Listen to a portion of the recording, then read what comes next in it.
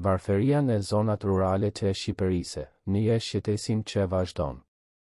Shqiperia, një vend I vogël I vendosur në lindjen e mesme të Evropës, ka një histori dhe kulturë të pasur, por po ballafaqohet me sfida të mëdha në lidhje me varfërinë në zonat rurale. Zonat rurale të Shqiperisë kanë mbetur të prekura ndjeshëm nga proceset e modernizimit dhe zhvillimit, duke shkaktuar një nivel të lartë të varfërisë dhe mungesë të mundësive për banorët. Kushtet e infrastrukturës. Një nga problemet kryesore që prek zonat rurale të Shqiperisë është mungesa e infrastrukturës së zhvilluar. Shumë fshatra ende nuk kanë qasje të mjaftueshme në ujë të pijshëm, drita elektrike dhe rrugicat janë të pasfaltuara. Kjo e bën të vështirë jetën e banorëve dhe pengon mundësitë e tyre për të zhvilluar një jetë të qëndrueshme. Punëtorët migrues. Një tjetër aspekt I rëndësishëm I varfërisë në zonat rurale të Shqiperisë është emigracioni I shqiptarëve nga fshatrat në qytete dhe vende të tjera. Shqiperia ka një histori të gjatë të emigracionit dhe ky proces vazhdon edhe sot.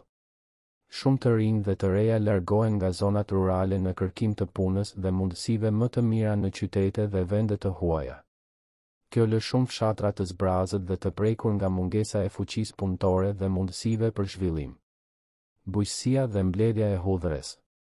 Bujqësia ka qenë një pjesë e rëndësishme e ekonomisë së zonave rurale të Shqiperisë për shumë kohë.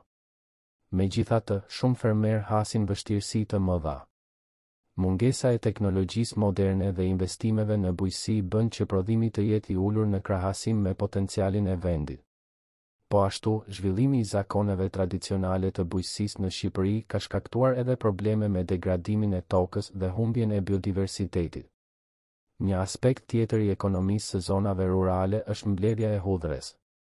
Shqiperia është e pasur me bim hudhre të egër, por ky aktivitet nuk është organizuar në mënyrë të mjaftueshme dhe nuk ka një vlerë shtesë për fermerët.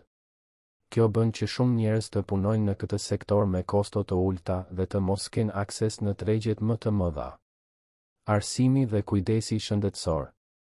Një tjetër sfidë për zonat rurale të Shqiperisë është arsimi dhe kujdesi shëndetësor.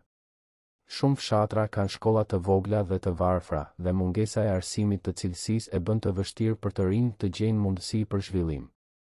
Po ashtu, aksesimi në kujdesin shëndetësor është I kufizuar dhe banorët duhet të udhëtojnë në qytetet më të mëdha për shërbime të avancuara shëndetësore. Mundësitë për zhvillim. Megjithse sfidat, ka ende shpresë për zhvillim në zonat rurale të Shqiperisë. Investimet në infrastrukturë, bujqësi moderne dhe diversifikimi I ekonomisë mund të ndihmojnë në uljen e varfërisë dhe rritjen e mundësive për banorët. Po ashtu, promovimi I turizmit rural mund të ndihmojë në krijuarjen e burimeve të reja të ardhurave për banorët. Në një vend me potencial të madh të natyrës dhe kulturës, është e rëndësishme që qeveria dhe shoqëria civile të bashkëpunojnë për të adresuar sfidat e varfërisë në zonat rurale të Shqiperisë dhe për të siguruar një të ardhme më të ndritur për banorët e këtyre fshatrave.